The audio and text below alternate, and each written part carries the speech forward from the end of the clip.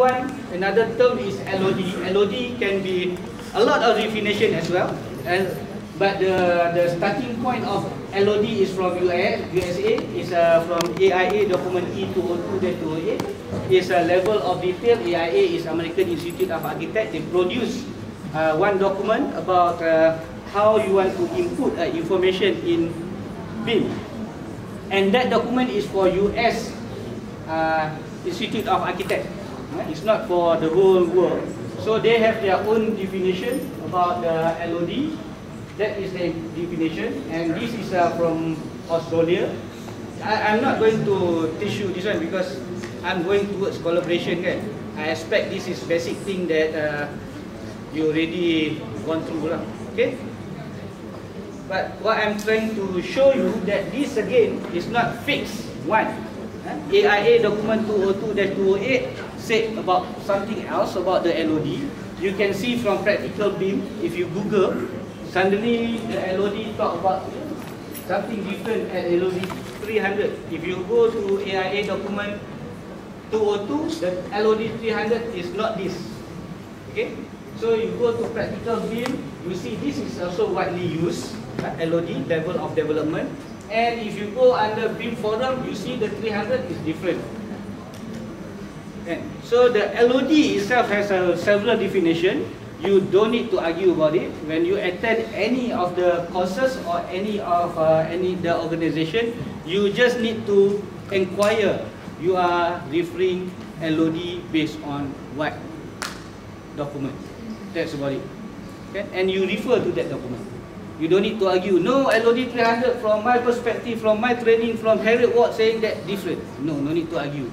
Because there are a lot of definition, there are a lot of documents all over the world, okay?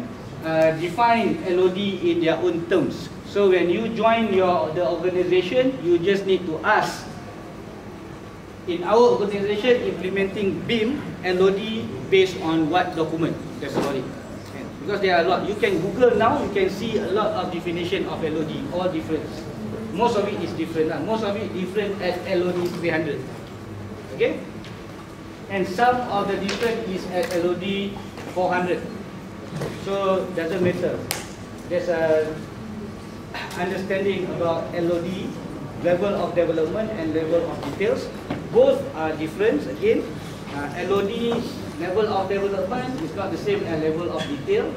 Development is about accuracy, detail is about the information in the models. Okay. Okay. So another LOD is level of definition. In UK, there's one LOD they call level of definition. That's another thing. But it's never been used in Malaysia. It all do not understand what the purpose of it. But it's actually the definition is for the documentation purpose. So it doesn't matter, we're not using level of definition in Malaysia. It's either level of development or level of detail. So in Asia, we have the understanding that we're not going to use level of details, but we're only going to stick on the level of development. Because our construction industry is developing from one phase to another, from the inception, concept, design, procurement, construction. You know, we are developing based on the construction phases. We don't develop the drawing based on how many details of information we input in the construction drawing. So the Asia side of the world say that we only going to use level of development, but not level of details. Means that we're not going to, not supposed to use the AIA document 202-208 lah. Okay? And then LOD is very subjective again, so there should be no argument about whose LOD is right or whose LOD is wrong. Just when you join or embark into the project, you need to have the project LOD. Project LOD, so that everybody can refer to the one same LOD. Okay? Another part, another definition, because all this will be used in collaboration, is the BIM maturity level and BIM capability stage. Heard about it? BIM maturity level is to measure the maturity of BIM implementer in using the document to implement the information development. How mature you are in information management. It's not about the models. It's not referring to the model. It's referring to what document you use when you implement BIM. When you manage the information, to be exact. You use what document is it? Is it from you are using Avanti, you are using BS 1192, you are using CPIC? What document you use to manage the information? It's not about model. It's about managing the information. How mature you are. Are you reading a ABC book? Are you reading a storybook, novels? What book you use? How mature you are. You are at the standard 6, but you are reading novels. Love novels. Very mature. But you are just form 4. Something like that. Okay, how mature you are. Okay. So, and the capability, how capable you are in using the model, in developing the model. So, two different measurements. One is the maturity level and another one is capability stage. And since it's a name, it's a noun, maturity level and capability stage, you cannot swap maturity stage, capability level. You cannot. People will know that you don't know. If you say it's a BIM maturity stage, no, it's a name. So you must use BIM maturity level developed by Mark Bew in UK in 2008, 2007, 2008. We stayed there, 2008, by Mark Bew. So when he developed this model, he named it as maturity level. So you must use it as level. And again, I repeat, it's about measuring your maturity in managing information in your project. Got it, eh? So another one is BIM capability stage developed by Bilal Suka in Australia for Australia industry in 2009. So he developed this capability stage, you name it as stage, so you must use it as stage, don't use it as capability level. So the name is capability stage to measure your capability in developing the model. Stage 1 means that you can develop one model, architecture model, civil model, MVP model, just one model. Stage 2, when you can develop two models and merge it into one. I show you afterwards. So if you're capable to do that, means that you are at stage 2. And then stage 3 is when you can integrate all the models with another IT software. For example, when you already have all this model integrate together and you link that model with the ERP. You know ERP? For account purpose, for accountant. So you can link your model with the account in the office. When you update the model on site, your office know that the window already been delivered and installed on site. So your office can send invoice based on the project on site, live, updated to your office. That is integration. You can do that, you are at stage 3 of the BIM implementation. Mostly, we are at stage 2. So if you talk about collaboration of models, you are talking about stage 2. You are not talking about level 2. Okay? Understand? Understand the difference? When you talk about level 2, when you do the collaboration at stage 2, using the document that stated here, you use that document and you collaborate the models, then you can say that you are at level 2. If you only collaborate the models, you are at stage 2. Okay, got it? There's a difference, you know. You cannot say you are now at level 2, but you're only doing the integration of models without any documents, without any process. That is not level. Okay, there's a difference between these two. There are no other models measuring our capability or maturity or implementation. These are the only two that publish worldwide. But there may be based on project measurement. So that is different. Okay. So another terms is the BIM users. You use BIM for what purpose? There are 25 users here, but you cannot implement all at one project. So when you start the project, you need to select you want to implement BIM for what purpose. So this is another term, BIM users. Sometimes we met some people when they ask you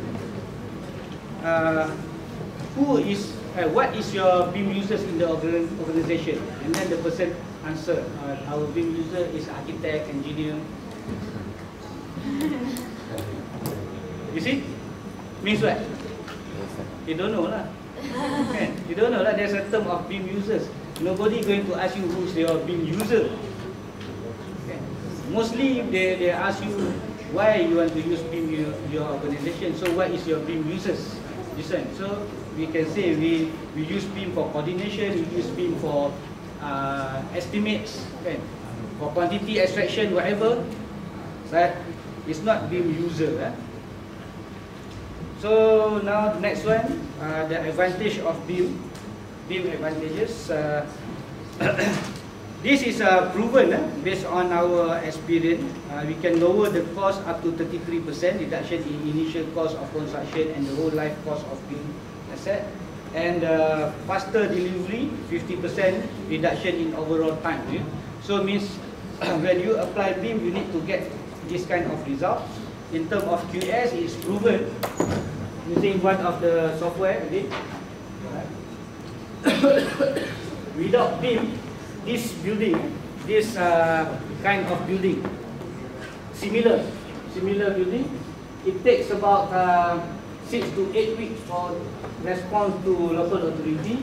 With BIM technology, only 7 days.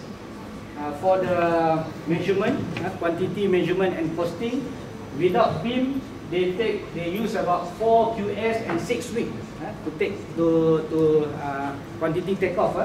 And then with this software, they only take 2 weeks with 3 QS.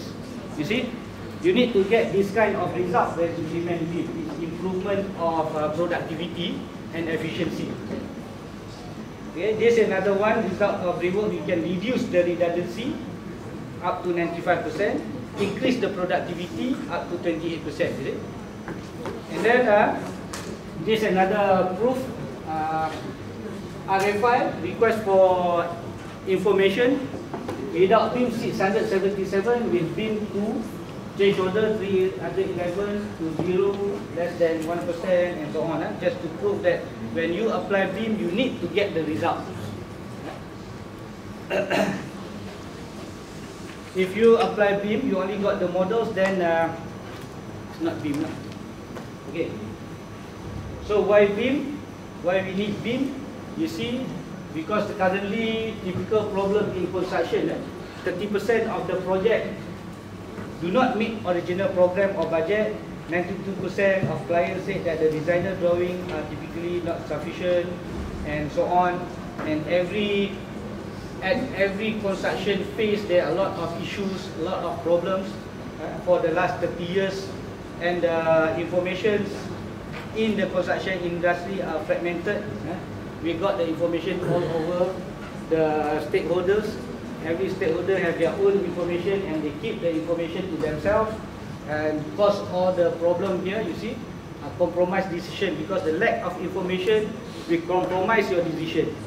We all know that with one information we decide something else. With 2 information we decide another thing. With 3 information we decide some other thing. Okay.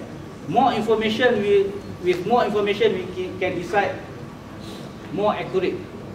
We can decide better with more information. So these statements are given by Malaysian very huge company. He said because of the lack of information lead to 10 to 20% time and cost overrun. Just because of he don't get the information on time during the decision making. So we need the information immediate. Okay? And because of the lack of information as well, you need to have you're going to face the reworks. You're going to have a design change and all those things. all the information currently in our construction industry all at silos, you know. So every people like architect have their own information, they keep to themselves. The engineer have their information, they keep to themselves. So that's how our current industry is going. But what we need is to have all information across the board, that everybody can have the information at the same time at any time. So BIM is about having that information. So other thing is that BIM can reduce conflict, improve collective understanding of the design intent, improve overall project quality, reduce changes and so on. Basically, why we need BIM is to reduce waste in terms of time, money, effort and material, and to improve the efficiency, coordination and design. Means when you apply BIM, you need to get this. You need to get this. If you apply BIM with, you don't get this, there must be something wrong somewhere. Okay. So based on the case study, you see, in Malaysia, mostly Malaysian implement BIM is to get all those things, all those 5 things: visualization, 3D coordination, clash, to get the quantity takeoff, cost control, construction progress monitoring, and FM. This is what we are serving the industry. We are serving industry to get the coordination, to make sure that the coordination being carried out before the site implementation, to get the quantity. I'll show you later how you can get very fast quantity takeoff and the monitoring of the construction progress. All those things because we need to address the issue that I stated earlier, the issue of conflict, complexity of design, inadequate design information, and so on. Okay, am I going too fast?